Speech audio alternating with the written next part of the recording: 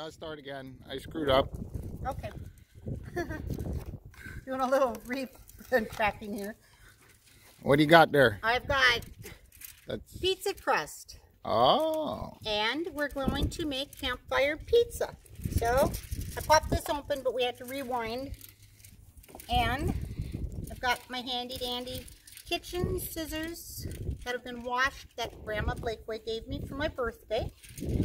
And just cut the pizza right in half because I'm going to make an Alfredo pizza and I'm going to make a regular pepperoni and cheese pizza.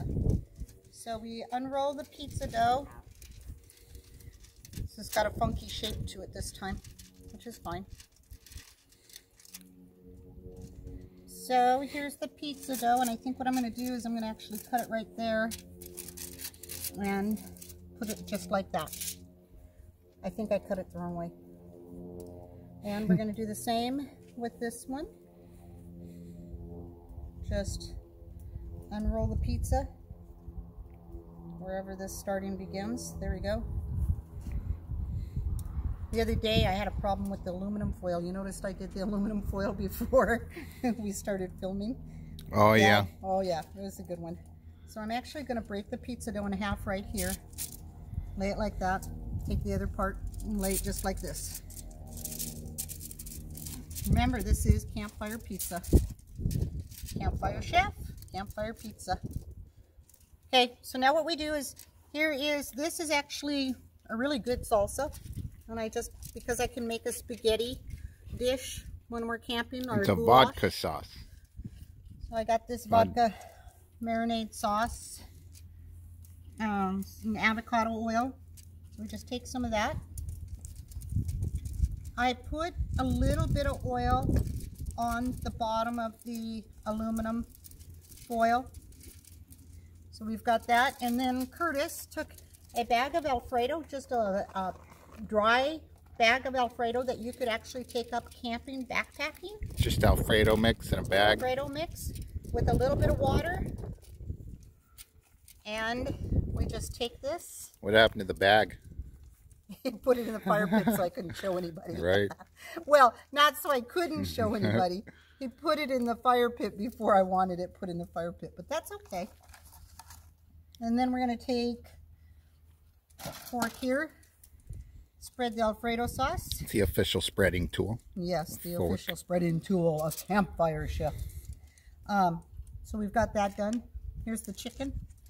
And actually, I'm just going to pull it apart with my fingers. So we put the chicken on like this. And now Craig really likes cheese, so I'm going to stop right there for a minute. I've had my hands in the chicken, so I'm not going to put my hands in the cheese. What? Why are you making pizza for Craig? Because I love him and he loves my food. Oh.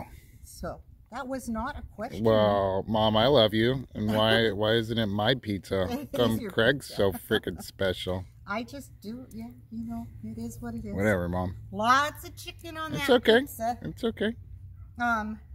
Curtis, I love you too. This is It's not okay. Pizza. It's okay. And there's our peppers. So we have peppers, and Curtis calls them fancy peppers. Those are fancy.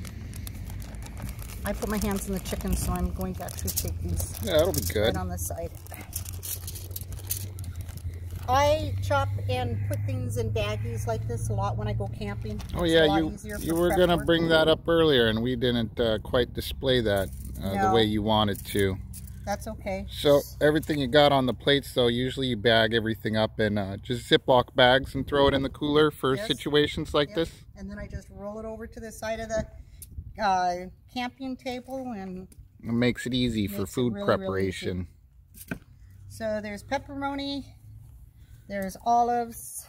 And we're using a lot of tin foil too. That seems to be awfully handy. I'm doing tin foil today just because I want people to know that they don't have to have cast iron.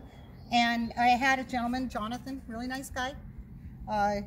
He's on Million Cup It's a program that helps you focus and create things for your company, small companies. It's supported by the Kaufman Foundation, I think. Anyways, Jonathan says he does a lot of backpacking, and he was asking me to come up with things that he could put in his backpack. Oh. That's one of the reasons why I came up with a few of these things today. Here's our onions for our chicken. And here's our little bit of extra onions for the pizza, that one. Little bit of cheese on this one. And I'm not going to say why, because Curtis's feelings will get hurt. Well, I like extra cheese, so you should put extra cheese on there. Now, my guys like pepper jack cheese. So a lot of times I use pepper jack. Pepper jack is actually a mix of peppers chopped up in mozzarella cheese. So says the cheesemonger. I like Colby Jack cheese. Colby Jack cheese. Colby Jack, yeah, I like that one. So you can pick what cheese you want. So that's how we did our pizzas. Am I picking on you, Mom? Not good enough. I really like this garlic cheese sprinkle. So this is going to give a little bit of a garlic flavor. And it's got cheese in it. Again, gourmet.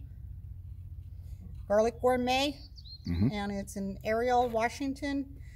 Zach's family owns it. We're done. Now Mom's going to fold up the pizza like this and just fold the corners so it makes a tent. Take this one, well, that needs a little bit more cheese, don't you think? Maybe. Yeah, just you are the professional here. A little bit more cheese. There we go. Okay. Take it and fold the corners. I don't know if you've ever heard of parchment paper in the heart shape. You could also do that. The heart shape creates a pocket. It's kind of hard with aluminum foil camping. So I'm going to put this one out over here right now. Whoops. I'll go this way.